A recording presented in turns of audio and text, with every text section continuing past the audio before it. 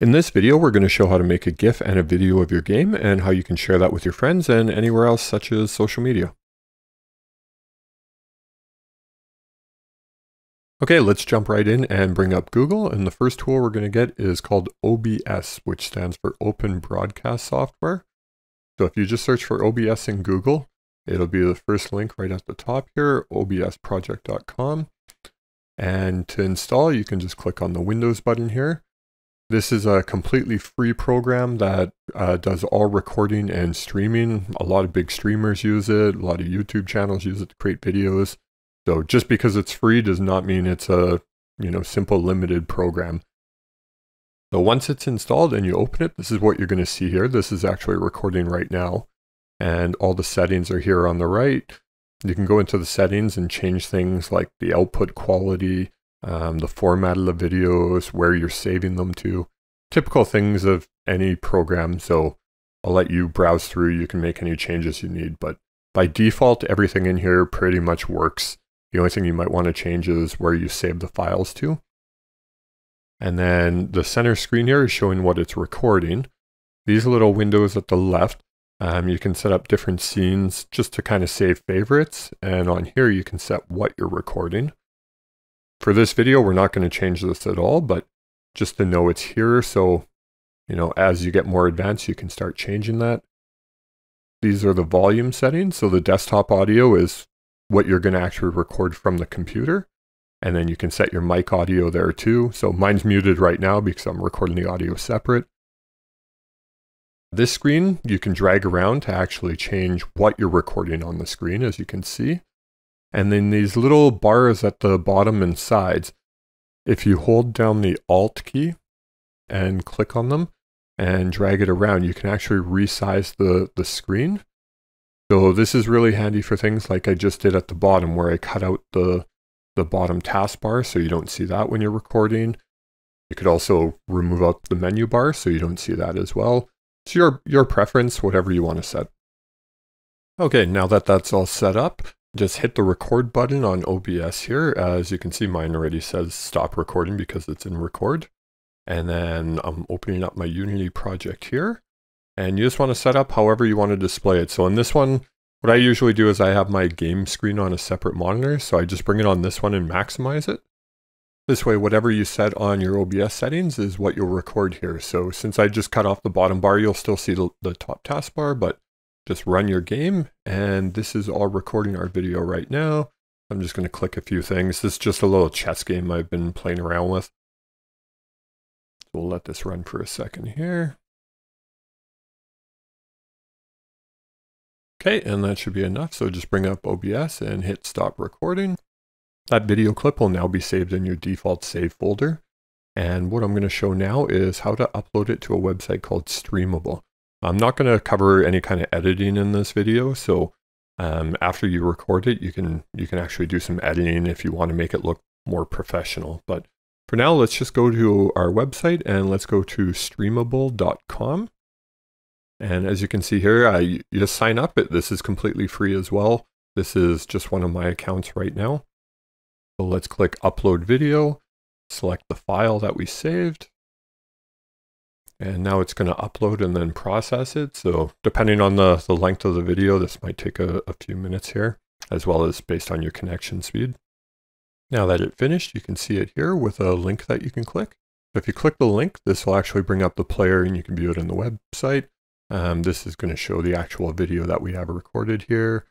You can't do any editing or anything, but you can just kind of view. And then if you click in the address bar and copy the URL, this is the link you can actually share to give to people. So let's copy that. You can copy it with Control-C on your keyboard, and then we'll paste it with Control-V. So just to show some uses, just bringing up Discord here. If you're not familiar with Discord, it's a chat program that you can use to chat, screen share, just kind of join communities of different groups. So you may want to check it out. But I'm just showing here, you can just make a little comment, paste in that clip, and then people can view your video right there, or they can click the link and it'll bring it up in a separate browser window. And this link you can paste anywhere. So websites, Reddit, Facebook, Twitter, whatever you'd like. All right, let's jump back to our web browser and go to Google. We're going to search for Screen2Gif. And you're going to find this website here, just Screen2Gif.com. And this is a little program that'll capture our screen and save it. So just go through the installer. I'm not going to show that as you know how to do that. Once it's installed, you'll have an icon here you can open. Okay, and this is the main dashboard for Screen2Gif. So there is quite a few other functions here I don't really use. I only use the recorder myself. So if you click it, this will bring up the record window. And what you see in this frame is what it's going to record. Down here at the bottom, you have the frames per second. So you don't want to set that too high or your file size is going to get huge. The resolution shows there.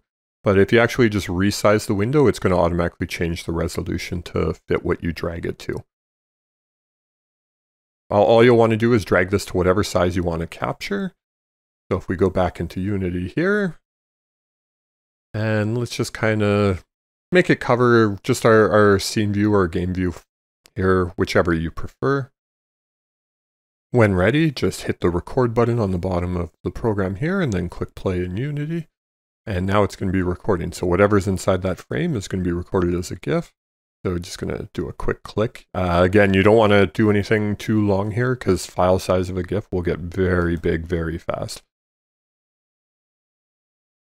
Okay, and once we're done, just hit the stop button and just hit yes on this. That's just because I had a previous project open. So now that's going to actually save the files. So you're going to see this window here.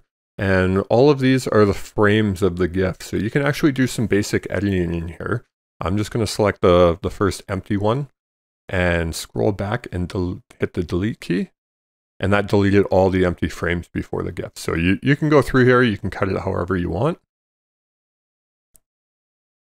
Okay, and you can do preview in here too. So if you click the little play icon here in the bottom, this will actually play the GIF so you can view it. You can scroll backwards and forwards, just make sure you're happy with everything. Now to save the GIF, just go up to the top and let's hit the Save As button. And these are your save settings, so you can just select the folder you want to save it to, whatever file name you want, and then just hit save, and now it's going to do all the processing and save the file. So depending on the GIF and the size, this may be instantly or it may take a few minutes. Okay, and now that that's done, we can just click out of here and close the program.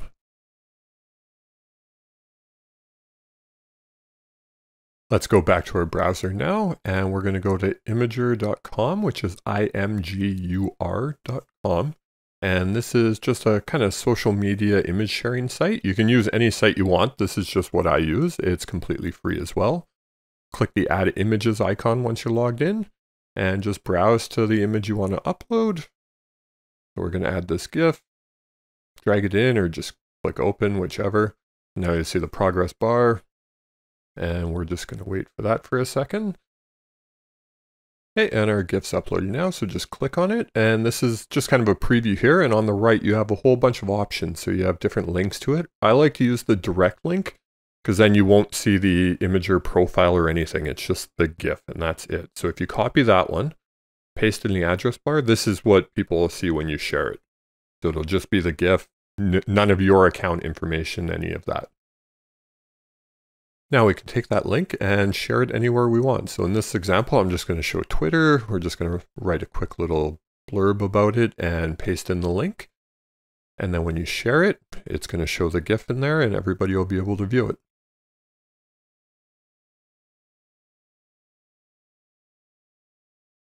Okay, and there we go. And now it's uploaded and other people can see it. You'll notice it's a different GIF than the one we uploaded previously to Imager.